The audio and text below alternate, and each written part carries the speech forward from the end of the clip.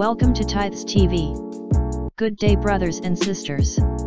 Tithing is one of the most controversial topic among Christians divides into two groups in this matter. The first half favor of tithes, and the other half not. Which of the two tells the truth? You. Are you in favor about tithing? But, did you know that there are people who really give tithes? Let's check it out who they are, and what they say about tithing. But before we go on, don't forget to subscribe, share and hit the notification button for more videos. Colgate founder give tithe? Yes, the Colgate founder give tithe. His name is William Colgate. William Colgate is the owner and founder of Colgate. When he was 16 years old, he left home to find employment in New York City. He had previously worked in a soap manufacturing shop. When he told the captain of the canal boat upon which he was traveling that he planned to make soap in New York City, the man gave him this advice. Someone will soon be the leading soap maker in New York. You can be that person. But you must never lose sight of the fact that the soap you make has been given to you by God. Honor Him by sharing what you earn.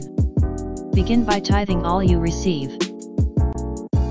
William Colgate felt the urge to tithe because he recognized that God was the giver of all that he possessed, not only of opportunity, but even of the elements which were used in the manufacture of his products. Personal life. He was born on January 25, 1783. At Hollingbourne, Kent, Great Britain. Died on March 25, 1857, aged 74. Married to Mary Gilbert. And blessed 4 children, Robert, James Borman, Samuel, and Mary. William Colgate came to New York City in 1804. He there obtained employment as an apprentice to a soap boiler. He closely watched the methods practiced by his employer, noting what seemed to him to be mismanagement, and learned useful lessons for his own guidance. William Colgate.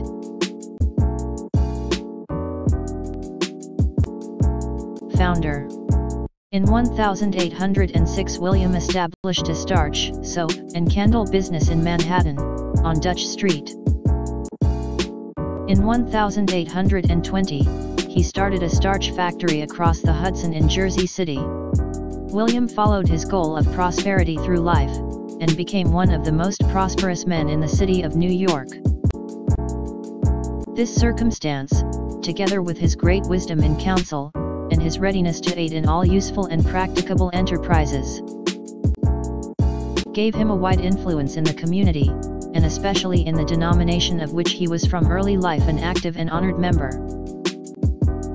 Colgate Building.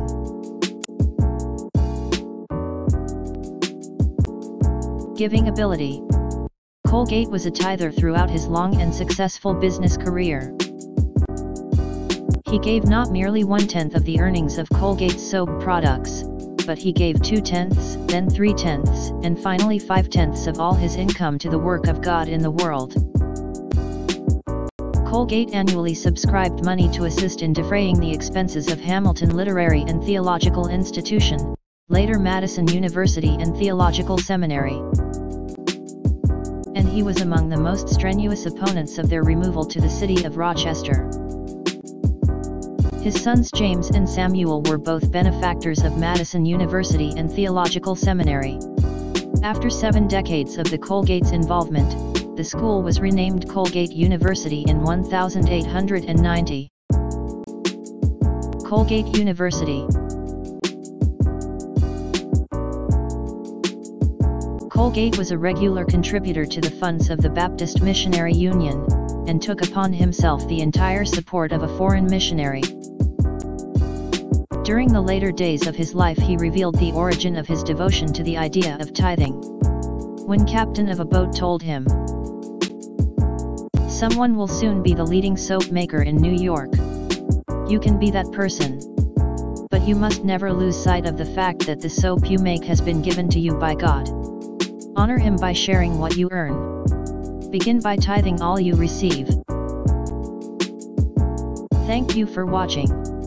Don't forget to like, subscribe and click the notification button for the next video. Tithes TV says, the true rich man are those who can give tithe. God bless you.